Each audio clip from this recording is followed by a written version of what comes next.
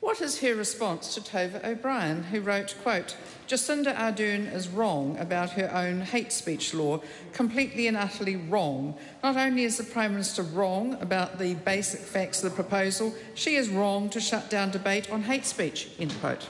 Mr. Speaker, I also disagree with that statement, and I also, as it happens, disagree with the member's statement on Twitter that somehow it will become illegal to call someone a Karen. That is absolutely incorrect, and I apologise. That means these laws will not protect that member from such a claim.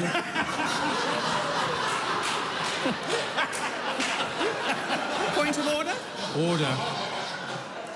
Sorry, I was just actually... Sorry, I really meant to say... I've decided actually not to ask that point. I've decided not to ask that point. I thought it would be cruel to ask it, so I won't. I'll just ask a supplementary if I may.